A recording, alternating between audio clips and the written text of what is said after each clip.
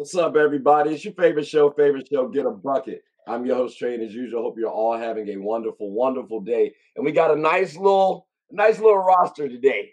And as y'all can see, I got my football jersey on. So we ain't talking about getting buckets. We talking about slinging that bill, throwing that thing. But we got on here a couple folks. So let's start it off with the newcomers, right? We got Nick, my guy Nick. How's everything with you, man? Man, everything's going good. How about you, Trey? I'm chilling, brother. Excited to talk football. It's my game, man. I was Hey, raised on it. I hear that. Look, I appreciate you joining on. Like I said, ladies and gentlemen, he's a newcomer, so we got to make sure to give him his flowers. The rest of y'all, y'all been on the show a couple times, so y'all ain't nothing new.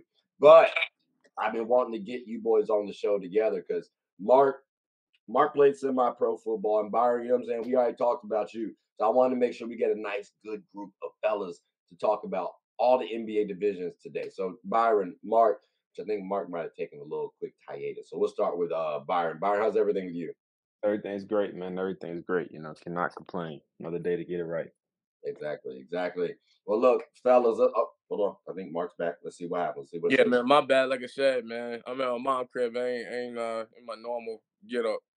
Nah, I feel you. I feel you. But I say, make sure you connect to that Wi-Fi, my boy. Make sure you connect to that Wi-Fi. You can be dropping passes like who was it? To a little bit too much. My fault. Was that too much of a sting for Dallas Cowboy fans? I don't know. The hate is real. The hate is real. But I mean, Nick, how are you feeling? You in agreement? Is it Jags for you or someone else? I do think this is a solid sweep, fellas. I mean, purgatory is a funny way to call having Ryan Tannehill as your quarterback. It's another word for it. I think that division is weak outside of the Jaguars. The Jaguars are up and comers. I mean, Calvin Ridley, Christian Kirk, Evan Ingram, Travis Etienne. I mean, Dearness Johnson in the backfield is a backup. No one's even talking about that. Bigsby coming out of Auburn. No one's talking about him either. I mean, they have a squad stacked full of talent. And then Trevor Lawrence isn't coming into his own as a quarterback. You saw that switch flip when someone was like, is he a bust?" He said, "I'm sorry, Mhm. and playing different. He's been playing different." And the rest of the division is just too weak for me to even feel confident. I mean, you have two rookie quarterbacks, both of whom. I mean, I will say this: there is a running gag between me and my family about Ohio State quarterbacks and how Yeah, they do not translate well to the NFL. yeah, So I don't know what's going on because I do think that is an example in Ryan Day's program of plugging and playing a quarterback in a system that works, right? So then even though their stats are inflated and they look great, they come to the league and not one of them can handle.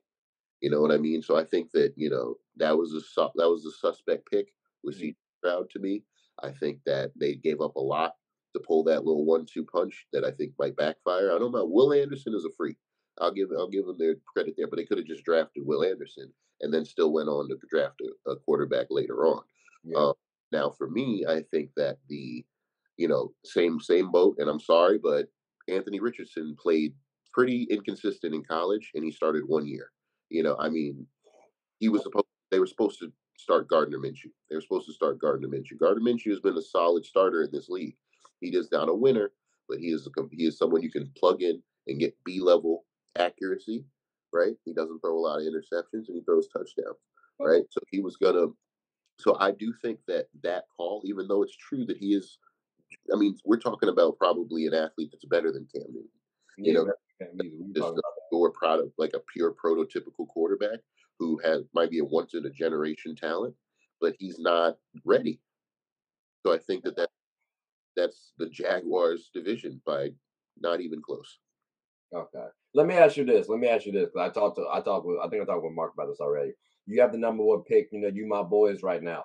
You got you got Bryce or you got that man AR. You got Anthony Richardson. Mhm. Who are you going with? You going with Bryce or you going with Anthony Richardson? Bryce Young. Yeah, All right. that's not even close. That was a gimme. I Because mean, What's up, boy, mate? something different. That because boy is something different. the reason why I like Anthony a little bit more, I'll take Bryce. Don't get me wrong, but I kind of want Anthony because, like you said, when he was at Florida, I know he had like 5 interceptions early on, no touchdowns. But then he finished the season strong with like 17 touchdowns and like 9 interceptions. So if I'm looking at that turning point, I, that's now 17-4 touchdown to interception ratio. I see adaptability plus with his physical presence. I think you can work with that. But that's why I might lean him. And then Florida, who's really over there? Like But I'm just saying that's in regard. You're talking about college football, which is really inconsistent in terms of talent he's playing against. You know, for those teams where he was throwing those 4 touchdowns, still with a 40% completion percentage in a lot of those games. If you go back and watch, I mean, he's a freak athlete, so he can make those throws. He can be, running and just flick his wrist and throw a 60-yard pass. He's a product. He is a. If I'm going to build a quarterback, it's Anthony Richardson. That's true, right? But he needs time. So if I'm going to come into a situation where I'm expecting someone to come in and start immediately, like the Colts, like the Panthers, like the Texans, like a lot of these squads that went out there and got there who they thought would be the pick of their franchise, Bryce Young is the most ready to play, and that's not even close. How about going forward long term? Who would you have between Bryce and Anthony being the better quarterback if you had to put money on it? Bryce. I had to put money on it, Bryce Young, because there's always going to be the factor of who's teaching, right? Who's going to know to be a good quarterback, right? There's always going to be that what if of, let's say, Vince Young went to the Patriots instead of the Titans. There's always going to be that what happened if Michael Vick went to the Packers instead of the Falcons, right? There's always that what if of quarterback development and how if you take these talents and put them in a situation and a culture that will work for them.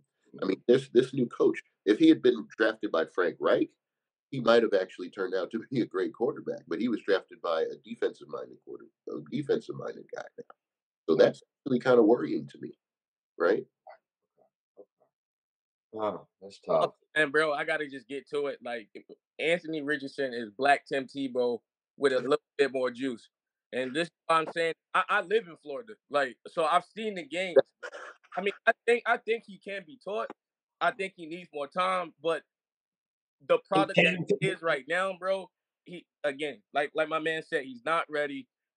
If he's inaccurate, he has problems sometimes just navigating the second and third reads. So then you want to take off, but in the NFL, everyone's fast, so you can't just get going like that. And like just the QB vision, that is my biggest concern.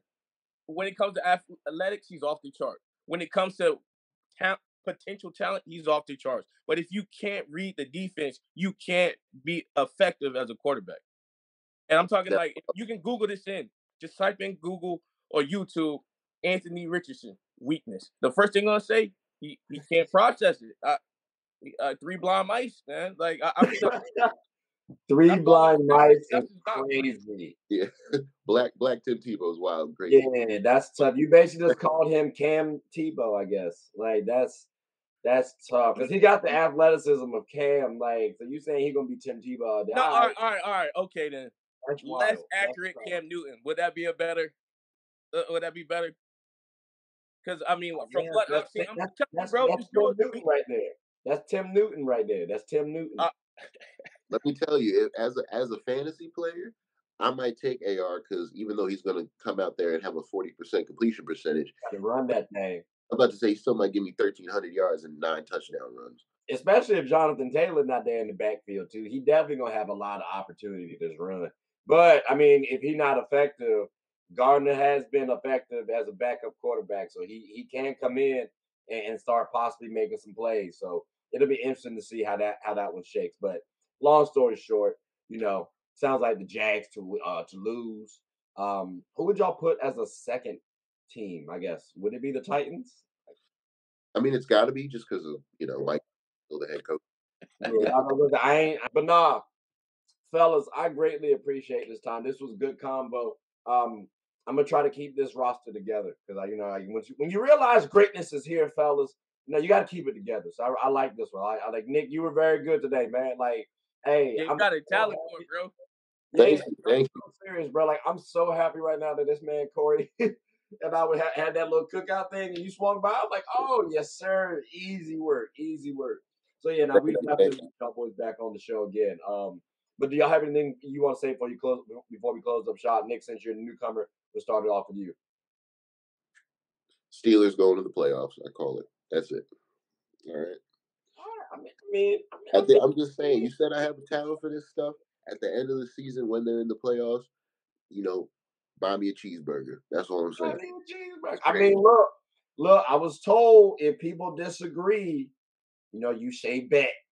So I mean, we can do like a nice little $10 spot on the Steelers. If they make it, I can slide you 10. If they miss it, I'm gonna appreciate the 10. Like that's how we do on Get a Bucket. Friendly wagers. But I'm about to say friendly wagers, but we still got to pay bills though, so we ain't doing nothing egregious. Like Mark, did you want to double or nothing it, or are you good?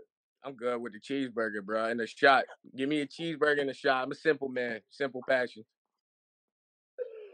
All right, so but if the Steelers get to the playoffs, that means you owe him a cheeseburger and a shot. Just making sure. And look, I ain't hear no stipulations where the cheeseburger from. So if they got fine, cheeseburger bro. at Bruce Chris, that's all I'm saying. That cheeseburger might be a little heavy. You have to run me you have to run me the cookout, bro. I don't know. I think cookout's the move. All right, I got you, bro. I'm a chef though in my own right, bro. So I got you. Nah, he likes cooking. He likes cooking actually. So I'm about to say, Mark, when you come up this way too, I'll try to actually get us to do like an in-person recording too. That might be dope too. That'd be awesome. Yeah. Yeah. So, but ladies and I'm sorry, Mark. Did you have anything you want to say before we close up shop? Go Cowboys all day, every day. Yeah.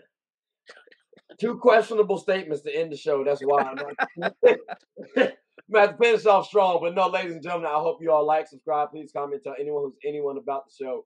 My name is Trey. I'm the host of Get a Bucket. Fellas, again, I greatly appreciate you for taking the time out your busy day to help me out. And with that, we will close up shop. Hope you all have a good one. Take care.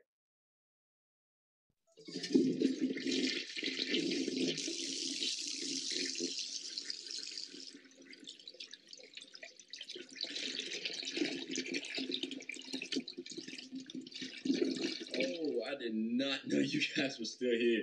As you can see, we're at the back end of the show. No pun intended, but look, hope you all enjoyed it. And before you go, please subscribe to the YouTube channel, follow the IG account, share the content to anybody who's anybody. And most importantly, leave your thoughts and comments below. But I got to go back and play Buddy in 2K, so let me unmute him real quick. Excuse me. Hey, boss, I'm back. Nah, you better catch this word. You know we get buckets around here, too.